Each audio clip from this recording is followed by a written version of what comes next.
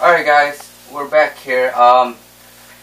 We have our wire for the momentary switch for the X-axis. Should be at least 30 inches long, or somewhere around there. It doesn't absolutely need to be 30 inches. But I'm missing a nut here. It's in our belt bag. It comes with a lock nut. If you want to put a lock washer, if you want to put a lock washer in there, you could go ahead. I'm just going to do it. I don't have to. I didn't do it with my first one. But you're just going to put it back here. Probably be easier if you put it in before putting the rod support in. So you guys might want to do that, because this is going to be tough. So I put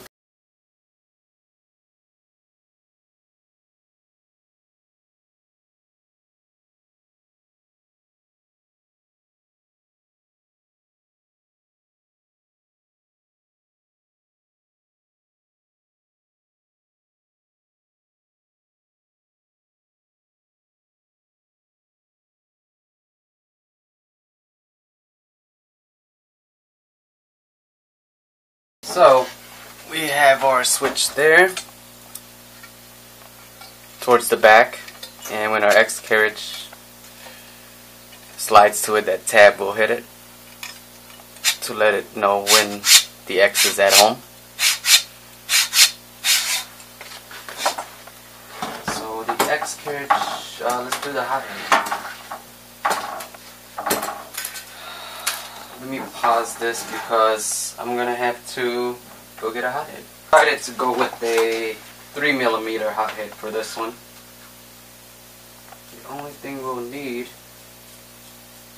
is brass nozzle, Teflon tube that goes inside of this, and the PEEK tube.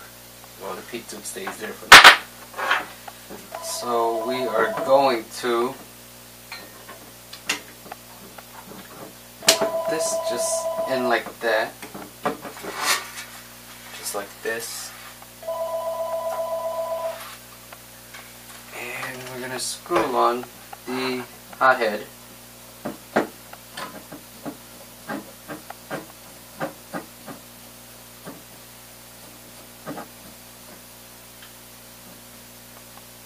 should be good. And then the hose connector. This is what feeds the filament into the hothead. You know what? You should have done this before you put the bracket. This should have been the first thing, actually. Because if you do need to tighten it, you're going to have to... There's two grooves on the bottom there that you need to hold. And I can't get to it. Let's do this. See if I could wedge something in there. So put in the hothead before. You know what? I might be able to reach it through here. Let's do that. Tighten this up. But yeah, let's do it before you put on the hothead. It's working. Kind of just wedging the pliers to it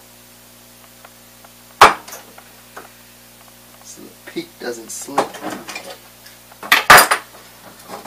It's nice and good. Alright. Let's tighten it a little bit more.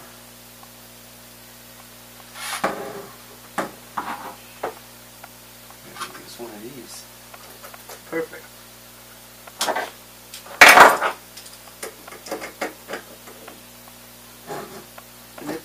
Good.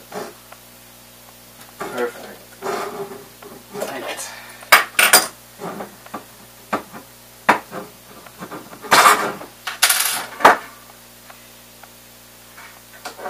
Too tight.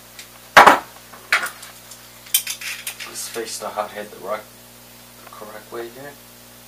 There you go. There you go. That's what it's going to look like. So the X carriage is basically done right now. Let's put this aside and let's work on, or let's mount the motor for the X. The X motor is going to have 2 PEM nuts. Let's grab a motor. Or I forgot to mark this. Let's mark that momentary switch there. This is the X switch, so I'm just going to mark it with an X and an S. So later on I know that it's the X switch. Let's use this as the X motor. So I'm going to write X, just an X should do it. So what we're going to do is have the wire facing this way, towards the back of the motor. So all the wires could run towards the back of the motor. We're going to have the wires running that way. And to secure down the motor, these are where the M3 nuts come in play. M3 nuts, they look like the 440, but they have a Phillips head. So the small ones with the Phillips head, and it also has a thicker head also. That's where we're going to put that into to secure down the motor to the bracket.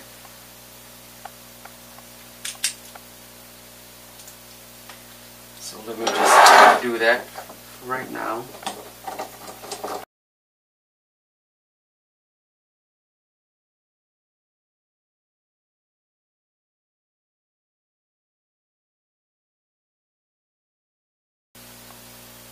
And these motors actually have a D slot in them, so we do not have to file it down to give it kind of that moon shape.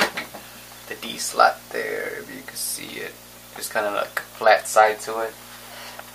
Let's put our pulley in. For this pulley, we're just going to go straight down and kind of have it leveled with the shaft here. So the top of the pulley should be leveled with the shaft, and then just tighten it down. Make sure one of the screws line up to the flat end of the shaft. That's the purpose of that shaft. And this is not it. There you go. There's 2 screws. That's 1 screw. And here's the other one. And we are good. Now let's secure the motor. The screws for the motor is going to be, or the motor bracket is 3/8. It's also a 1032 screw, but 3/8 in length. It looks like this is 3/8. 1, 2, 3/8. Looks about right. So these are 3/8. I'm just gonna gather the other 2 3/8 there, just so I don't have to measure it again. Here's another one, and here's the other one. So I have 4. Just gonna put it right there. And since these have PEM nuts, you're just gonna screw the 3/8 screw, 1032 3/8 screw directly into the PEM nuts. Let's use this thing here.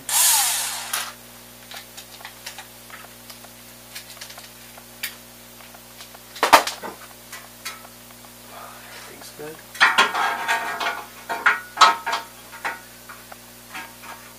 Just screw it in.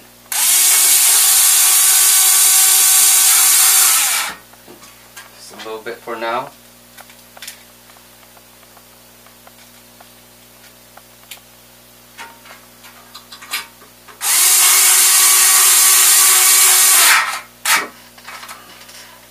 Make sure it's kind of leveled. We're good. It's in there. If you want to take a look.